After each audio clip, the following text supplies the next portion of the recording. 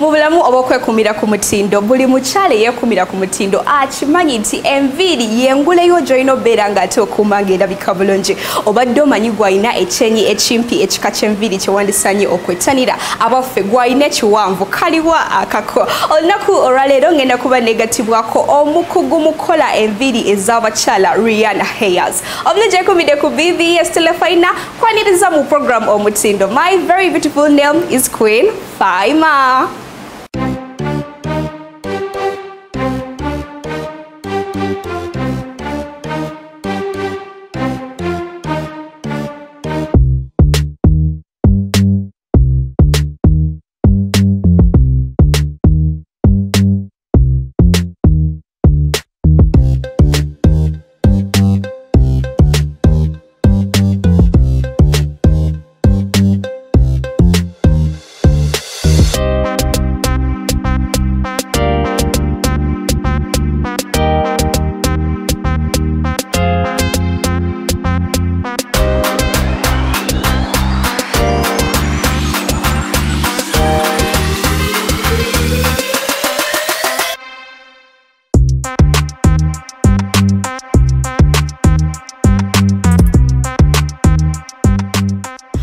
Kubide ku BBS Terefayina ate wano wenyini wendi ngenda kuba negatwako omukugu Rihanna Hairs ngono kafulu, the most trusted hairstylist in Uganda.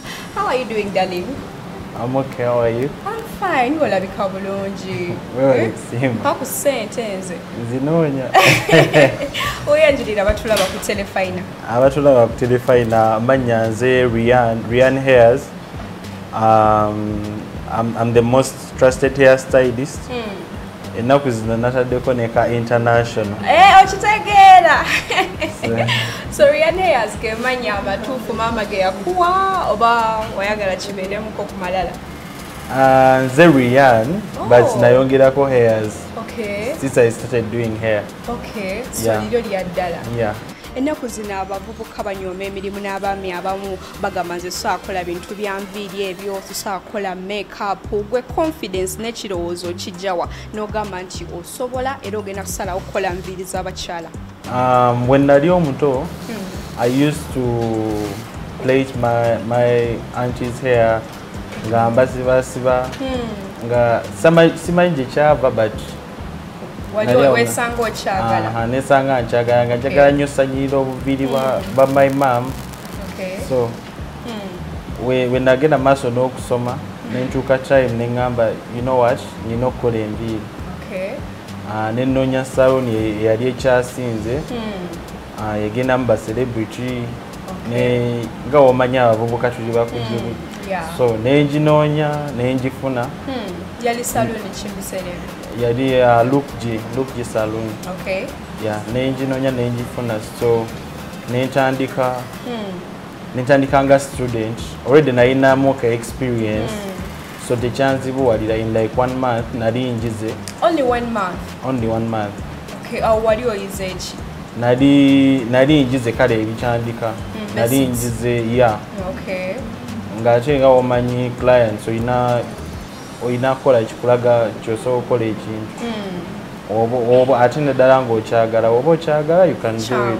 Yeah. Okay, so toyina ssomero ddala lye wagendamu n'ogamba nti kansome enviiri nzibeereko okuba waliyo courses eziriyo ensangi zino? Nedda. Sirina walala wonna we nagenda. Buskiru wazaalibwa nabo? Buskiru nazaalibwa nabo nayongerezaako bongereza. Okay, so omaze okuyiga enviiri mu eyo salooni, otandika ddi n'ogamba nti wano wentuuse nze nga Rihanna nsobola okukola salooni eyange nkole ku bakyala enviiri? We baali bakyankozesa nakola ki ba clients banjagalanga nnyo. Okay. Because I used to just wash. Gamba nazamu nviiri. Naye nga bagamba twagala oli. Okay. Nga nze nsimbya line. Nga nsimbya line. And you know women when they love someone. Yeah. They can wait for you. Yeah. So nga nsimbya nga banira naye nga banira kuba nazamu mitwe and then after ng'omuntu amaze omusiba kuteekamu cows. Okay.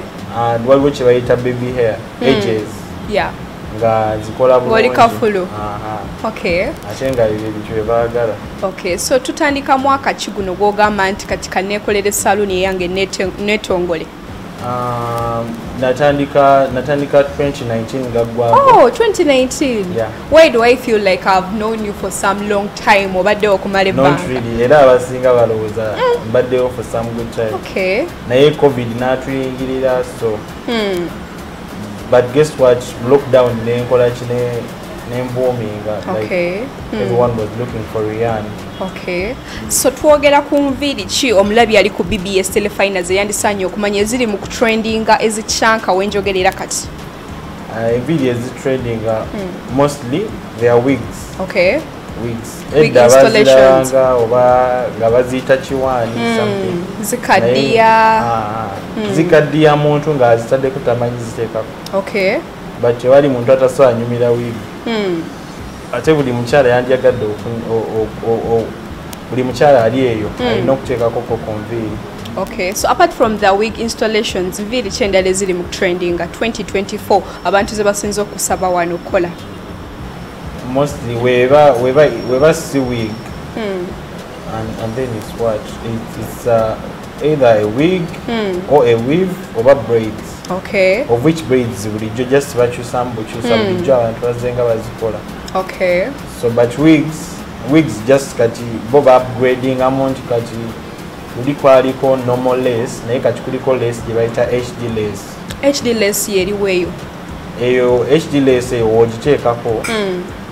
ogiteekako tewali asobola kunotisinga nti oyambadde wig HD eno yeetooloola omutwe gwonna HD it's a type of a closure okay of which eri gundi ebaddewo ekalulwamuko naye eno is soft okay so when gikuteekako no one can notice you're having a wig okay because nga bimanyi nnyo naye no one can notice wig zigenze ne zitrendinga buli muwala n'atandika obbeera nga ayagala okwambala wig ne bagulayo buproduct bwabwe obuteekako wig naye beesanga nga bamaze okuginstallinga naye nga tebalabika bulungi nga zisigadde zaasamye wano gwe mukulaba okuko omuntu yeetaaga products ki ez'omutindo ezinstallinga wig obulungi first of all omuntu yeetaaga obumanyirivu okay like omuntu alina okubeera nga akimanyi you can't come from nowhere nokola ki noteekako wig olina okuba nga okimanyi olina okuba nga omanyi process esooka eddako neddako so that's why clients come to us oba that's why clients abasinga bagenda ku YouTube because naffe era buskills obumu tubujje because buli lunaku bukyuka bayongera yakalala ate obeera tobukyusizza clients bagala ebintu ebipya okay if you don't change then you don't have clients yeah omulabi ali ku BBS Terefayina alina wiigi ye ayagala okuwulira okuva eri gwe omukugu agiteekeko atya alabikeko osanga oli awo nga ggwe ezizo z'oteekako ezirabika obulungi nga teziraga nnyo nti eyasamye nga buli muntu tagenda kutunuulira agambe eyi ono ng'ate alabise bulala ebya wiigi lwaki yabyetaddeko maada anti kati there are two types of wigs okay waliwo wig erina small closure tugiyita 4x4 then waliwo neyina ear to ear okay ear to ear client asobola gyeteekako n'enyuma okay but small closure is a way and go you can put it on any time n'ogenda kati nze client yenna yandyagadde okulabika obulungi nga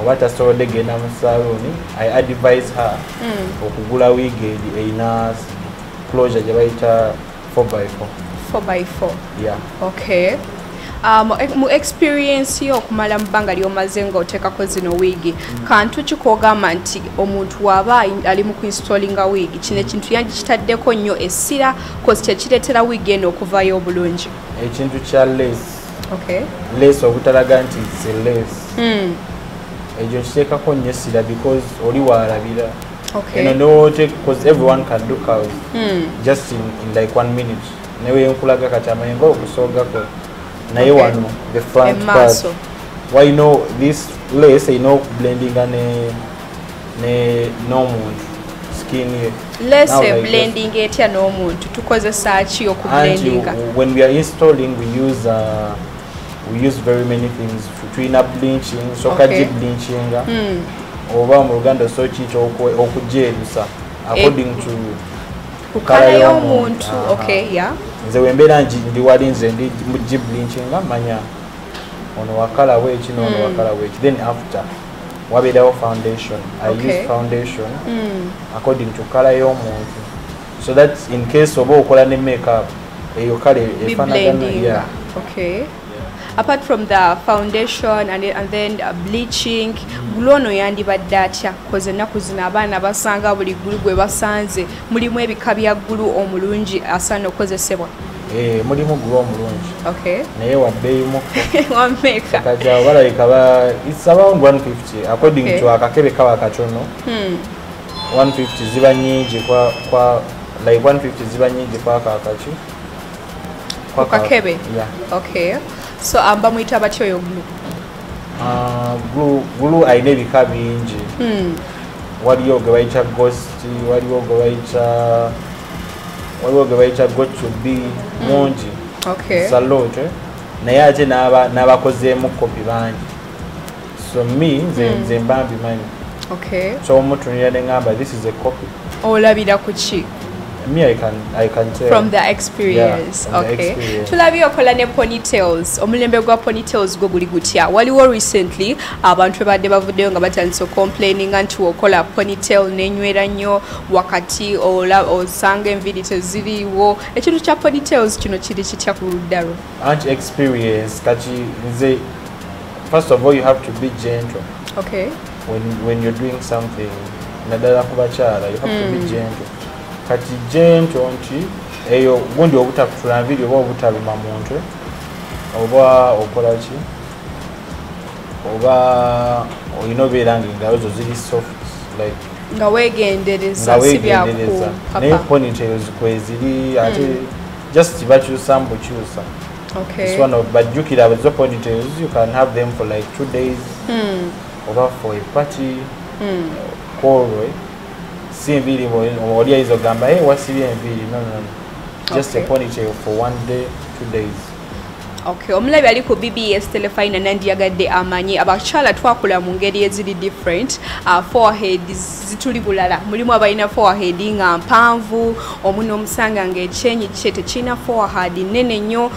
Twandiyagadde tumanye okuva eri omuntu nga gwe omukugu, omuntu wa forehead ennene, styles cheese eyandibadde yettanira ziriwo ezibeera zimulabisa obubi, ow'ekyenyi ekimpi style kizaaba yettanira ne ziriwa zabaleka. Kati ow'ekyenyi ekimpi, I don't advise ow'ekyenyi ekimpi to do a middle line. Okay. We have a middle line, we have a side line. Okay.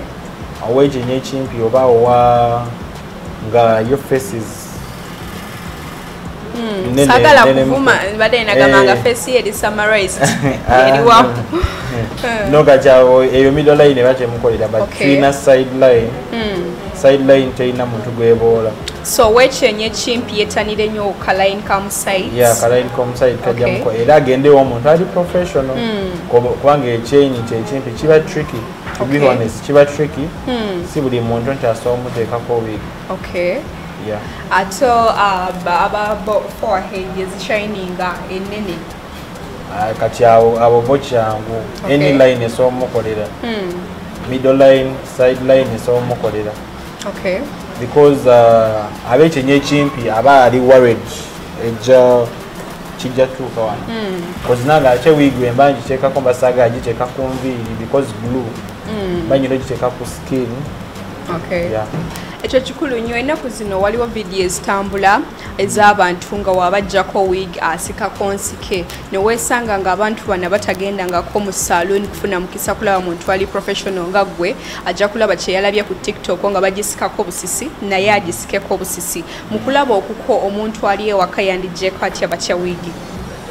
Waliwo kye bayita glue remover. Okay. Glue remover is a small gundi. Okateekako then noyisawo like 20 minutes. N'okola ki? Wig ebeevaako yokka. Okay. Wig ebeevaako yokka. Okay. Eyo nga tuvuddeyo. Bano abasikako enviiri ziba zijja kutuka. Okay.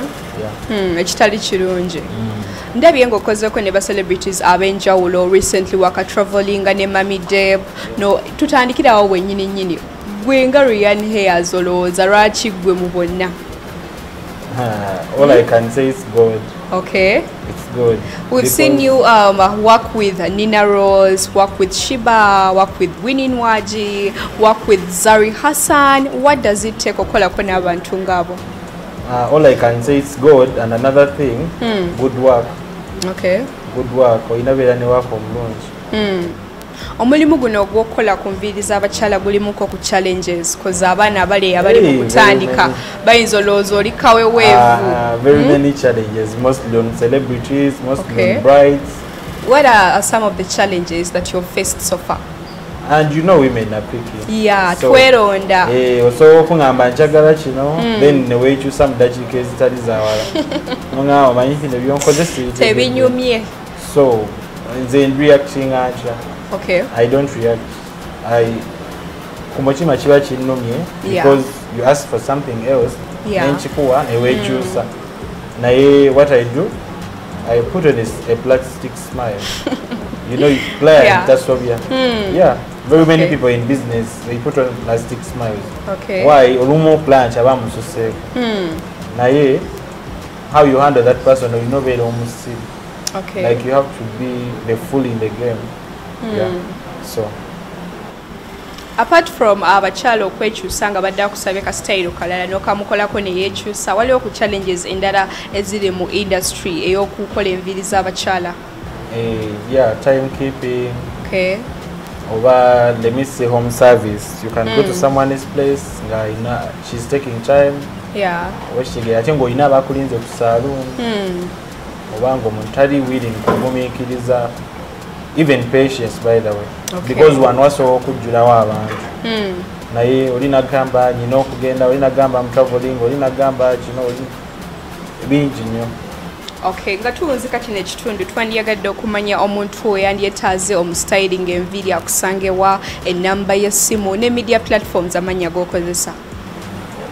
Omuntu eyandyagadde mukoleko nsangibwa ku Universal House, Rome Street, first floor F24. I'm in town, ndi mu kibuga wakati. Okay. Yeah. Akanamba k'essimu 0703 44 2658. Okay. Oyo abadde omukugu mu kukola enviiri ez'abakyala bamada mutegedde bye mulina okukola. Oba olina forehead totya ku installinga wig, just ka style koyina okukolamu ke kalina obbeera ng'ate ke kakwatagana n'engeri ajje wakulamu. Obulungi ekumidde ku BBS Terefayina, tukyali mu program omutindo. Mpumulamuko kati ninkomawo tovaako. Omulungi ekumidde ku BBS Terefayina, tukyali mu program omutindo era wano wennyini wetufunira fashion tip yaffe ey'enno wiiki. Mwebale kwekuumira ku BBS Terefayina, amannya n'eddoboozi nze Martin Larry okuva mu Larry Casual. Akaloozo kaffe akaleero eri omugole yenna, manya omubiri gwo. Ebiseera ebisinga omuntu bw'atamanya mubiri gwe, mosso ng'ogenda okulonda olugero lw'ogenda okwambala ku mbaga, omaliriza olonze ekitatuukiridde, naye bw'omanya nti omubiri gwange guli bwe guti, oba ndi munene oba ndi mutono oba ndi wa kigero, kikuwa amagezi ku nnyambala gy'oba ogenda okwambalamu. So akaloozo kaffe manya omubiri gwo. Mwebale kwekuumira ku program omutindo. Omulungi ekumidde ku BBS Terefayina, tukyali mu program omutindo era kulikayo nnyo mu fashion tip. Wano wennyini wetugendera mu kanyomero kaffe aka red carpet events and runways. Olunaku olwaleero nkuleetedde Abannayuganda 10 bweddu abakyasinze okwambala mu guno gwennyini omwezi gwe tulimu. Selebu omwali katulabe. Bano be ba socialites 10 Abannayuganda abakyasinze okwambala mu November 2024 so far. Ku namba 10 tutandise ne Shamtyra ngono mutunzi w'engoye era nga for her birthday photoshoot yayambala black strapless gown with a hat neckline okwali black sequins ne black silk draping wansi olunakimalane silver and black jewelry. Ku namba 9 Daphne Kayondo ngono gangster fashion yamukolela black dress okwali beading embellishments ku one arm design wagulu ne mermaid fitting wansi with a long slit on one leg orunayambalirako brown wig, gold pair of heels with minimal accessories. Omuyimbi Pia Pounds for her birthday photoshoot of 2024 naye yayambala black mu see-through dress with a corseted waist okwali mermaid design eyamutulako obulungi okuzama from Has Uganda. Kunamba musanvu Miss Kabuye the Walters ngona tuleted the color mu black abadaitiride and kino yayambala green mermaid dress from Zao clothing okwali sweetheart neck design corset at the waist with green and silver details ne pointed shoulder designs. Kunamba mukaga omuyimbi Vinka ngono yayambala grey two-piece for the Swang's All-Star album listening party. Okwali cropped blazer with one button, mini straight skirts and paired that with a pair of white boots. Wadenge chasingo kwogeza abanjo bwama ke kaviri ka pixi ke yatusalira koro. Kunamba tano, fashion designer and stylist Bryans. Murad outfit okwali dramatically a long pair of trousers, paka kutaka, kweyatele koti empanvu with a flower embellishment on his left shoulder as if echochali techimala anti Bryans ya chimala ne round black fahat kumutwe. Kunamba nya, omuyimbi Winnie Nwaji bringing in the pastel elegance in hot pink.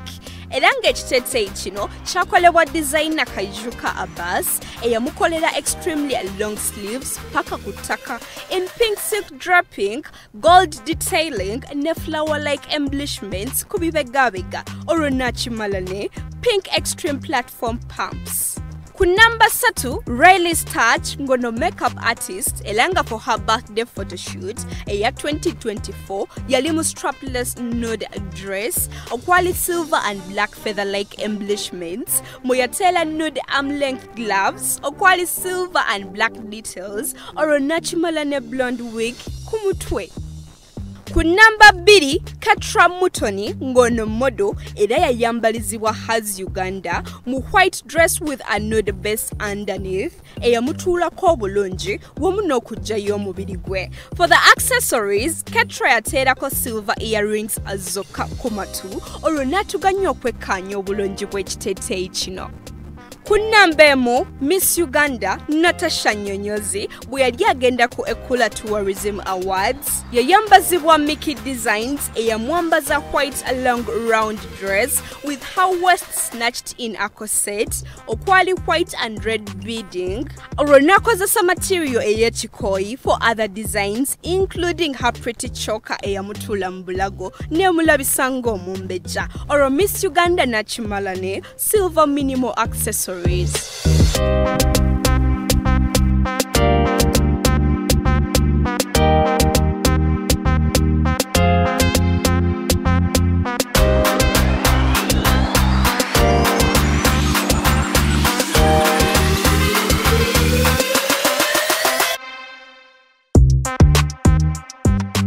Obadde mulabi mulungi atambudde nange okuviira ddala eri yonna gye twatandikidde. Ryan Hales mumulabye kansubire nti ate olina ekyenjawulo kyoyizeemu. Eyo nenkugjayo nenkutwala mu fashion tip ne tuwunzika nga nkulaze abane Uganda 10 bweddu abakyasinze okwambala mu guno omwezi ogwa November. Tusinkane olwokutano olulala ssaawa 2 ez'ekiro program omutindo nange Queen Faima.